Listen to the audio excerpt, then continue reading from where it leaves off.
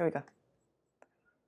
All right, hey Hacksters. It is Throwback Thursday, and I'm a little late on this because I went to the dentist and got my face numb. But okay, so lightning round. At Maker Faire, you might have seen the Looking Glass Factory volumetric hologram display.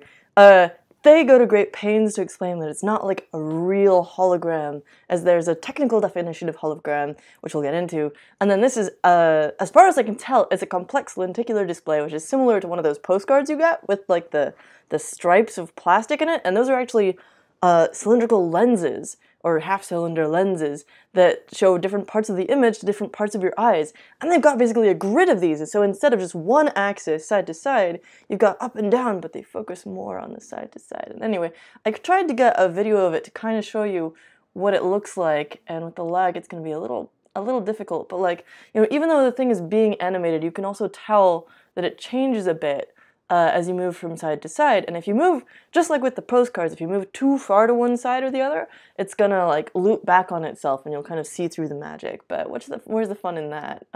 Yeah.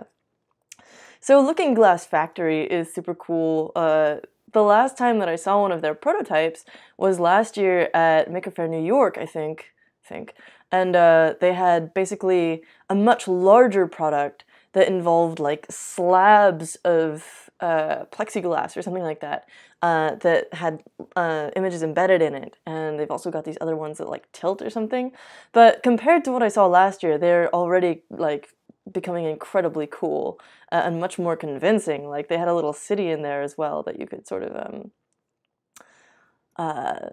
look at, and it looked really crazy. So holograms, like real holograms, have traditionally involved lots of chemicals, a dark room, you know, a really stable environment and things like that. And there's a company that is making it easier for you to make them. Basically the Polaroid, oh boy. I call it the Polaroid of holograms. 1 second. It's called Litiholo. You can start Googling now. All right. Once I'm done destroying my art, oh boy. We can have a look at Litiholo. So this is a little kit that, you know, you pay one time for the kit, and you can order the glass plates that you embed the hologram in. You can order refills for that. So this isn't going to show up very well because I've got a bunch of different lights on it, and holograms really want to have one point source of light. Even though like this one is bright enough that I can really tell. I've made a few different apparatuses to replace the little plastic tower that you get in here. It's like a little laser cut plastic tower, looks like this.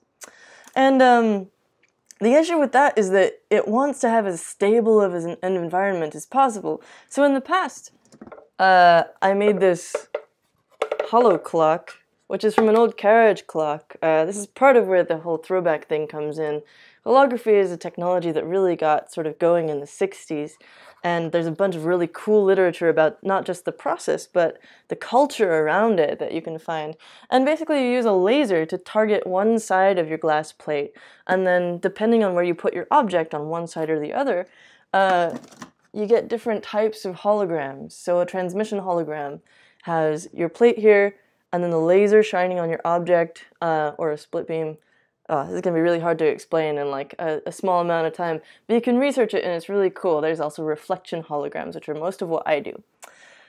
Now, you can find the project on Hackster if you want to learn more about the holo clock itself, how it's used, how the Litiholo kit works. I've been upgrading it though, in a way that I haven't yet documented, with a trunk, an old steamer trunk basically, that has a large dark space, so I don't have to like hold a coat over my head and stuff. And I can really have everything be super solid in there. So instead of having laser cut pieces that kind of slot together, as much as you can use like magnets, heavy things, things that are like really well glued or soldered or whatever together, this is going to help you immensely if you're trying to make holograms. So the more that you can do that, the better.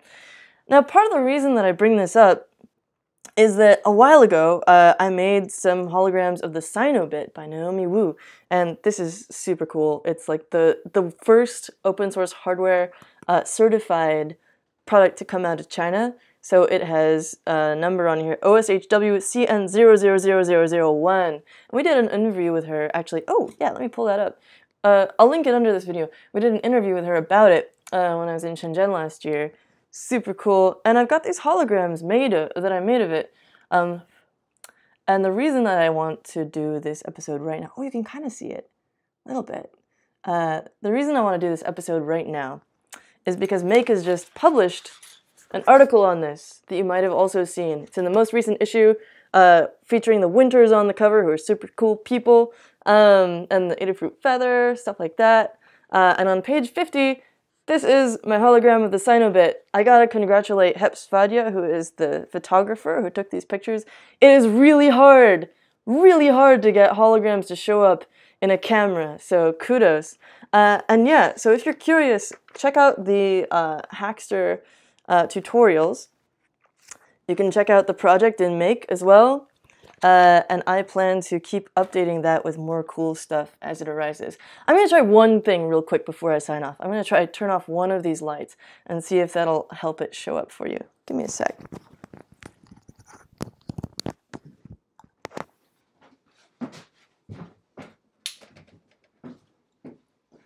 Okay, maybe this will work because I got kind of one ring light pointing over here. And this is the brightest one. The cool thing about holograms is that they're one-sided, or they're two-sided, but like, no, it's not going to show up, is it? Oh, curses.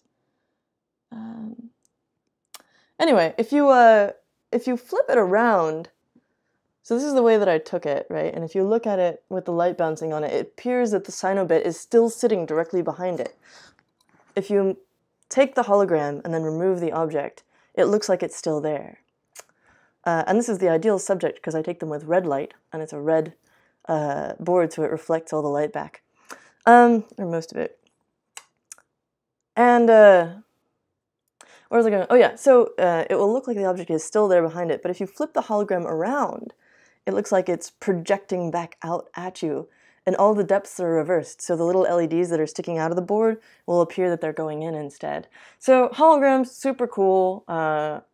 Almost ancient technology at this point, 70 years old. That's super cool. Check out the Make article. Check out the Hackster projects. I call it the Holo Clock. And I also have a straight up just tutorial about the holography process that is here. If you can't get your hands on the magazine, it's super cool. Check that out. Thanks for watching. Have an awesome rest of your Throwback Thursday, and we will see you tomorrow for Fundum Friday, where we will talk about cool projects that you can crowdfund. Thanks for watching.